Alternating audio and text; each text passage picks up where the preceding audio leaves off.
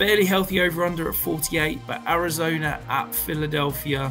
We know that this Eagles offense has had some struggles lately. Do you think this could potentially be a get-right game as we're heading to the playoffs against what has been a fairly poor Cardinals defense?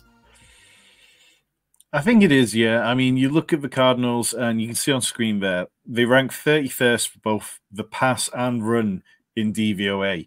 They do not have the strength on defense to deal with even kind of average teams, let alone the Eagles, who, while they're not playing anywhere close to the level they played at last year, they're still a top 8 passing offense. They're still a top 5 run offense. So what is it the Cardinals do well? I just don't know. I can't put my finger on one thing that they do particularly well. Since Kyler came back, he's flashed at points and he's looked much better on the ground than we kind of expected him to be doing coming off an ACL injury. But his rushing production of 31.2 yards per game is 8th among all quarterbacks. He's very close to like the Patrick Mahomes, Trevor Lawrence area where it's kind of there, but it's not really helping. It's not massively boosting. All it's doing at the minute is just helping Kyler just stay afloat in his fantasy production. His passing has been very spotty. Well, sort of like 6% below his career average of 66% completion rate. And of course, part of that comes into the fact that Trey McBride is the only decent option who's been out there consistently. I think you can absolutely go back to Trey McBride this week after a disappointing week last week where he had 31 yards, which was lowest since week 9. So this week he faces an Eagles defense that allow the 12th most fantasy points to the tight end position. I think that he can be a league winner for you this week, much like he's been a league winner all season. If Marquise Brown plays, I think you have to play him just because the Eagles are so bad against the pass. They've allowed the league high most fantasy points to the wide receiver position. But outside of him, Michael Wilson, Greg Dortch, Rondale Moore, are you really wanting to play them in championship weekend? It's not something I can bring myself to do. I think that on the Eagles side, it's very straightforward. You start everyone. Goddard had 9 targets in back-to-back games, and he looks pretty good at the minute. I think you look at DeAndre Swift, and he had his best game that he's had in weeks. So that all just feels very easy for me. James Conner is somebody that I think if you've got him, you're probably going to have to play him. He's been a top 12 running back for 3 weeks straight. He's had 306 yards and 4 touchdowns in that period.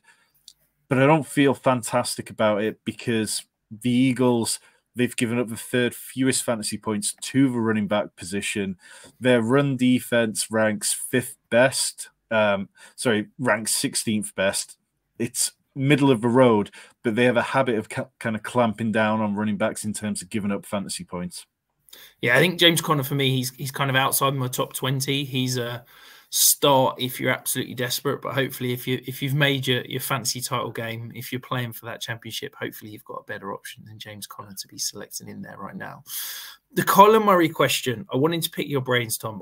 I've been toying with this over the last few days. I think I've been a proponent that the Cardinals would keep Kyler Murray long term. I think that was my thought. But given they're now potentially got a top 2 pick, we know that there's 2 elite options in this draft upcoming.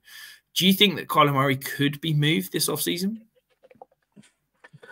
I definitely think he could be, and I think that there's enough teams who would look at Kyler Murray and go, okay, his contract's quite palatable. His play coming back from injury was reasonable, but I can't work out what the kind of compensation would be for Kyler Murray. If I was the Cardinals, I would want a decent return for him. I think, you'd have to say minimum of 1st-round pick for a player who's got the record he's got.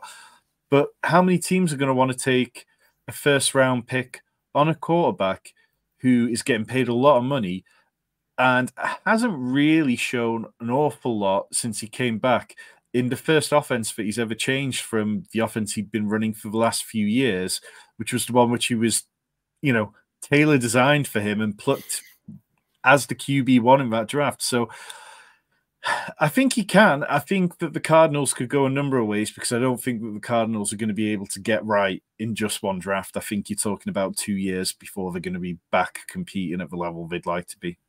Yeah, I think it's a fascinating question and one we're probably going to be talking about for the next, 3-4 months. I think actually Kyler's contract's quite palatable. It's 37 million next year, 30 million, 39 million if he's traded. And those numbers are really reasonable for a franchise quarterback. So, yeah, I think you're probably wanting a first if you're the Cardinals. And I think if a team's willing to pay that, then I think he gets moved. If not, I guess the Cardinals probably move back from the 102 if that's where they end up landing. But we've got a couple of questions in the chat, Tom. So Jerry's asking Tua or Goff this week. That's Goff for me. Yeah, that's Goff for me too. Perfect. And then Brian, he's got a dynasty question. He'll either have the 101 or 102 as he's in the toilet bowl. Desperate for running back. Could I really pass on my MHJ for whichever running back lands in the best spot? Never, ever, ever, ever, ever draft for need in Dynasty. Draft for talent, trade for need. It's one of my monikers that you'll hear me saying for the next 6 months as we're talking through prospects. Never, ever draft for need, particularly in this draft where it's looking like running back could be very thin. And in a 1 QB league, we could see 3-4 wide receivers and a tight end go before any running back is there. So if you are truly that desperate at running back, maybe make a trade. But yeah, do not reach and take a running back in the top 2 picks this year. I mean, you could take the 101 and trade that for somebody, potentially the kind of guys like Bijan Robinson or Breece Hall. You know, it doesn't need to be a rookie. With the way Harrison looks as a prospect, you can probably get something on top of Bijan or Breece Hall for the 101 right now. I think he's going to walk into the NFL as probably a top 10 wide receiver in Dynasty, and maybe I'm being a little bit soft there. He could end up being a top 5 wide receiver. That's how good he looks as a prospect. So close. We are so close. If you haven't hit the subscribe button, go ahead, do so. Let's click subscribe right now. We've got so much planned for the offseason. Do it now and it will help you later.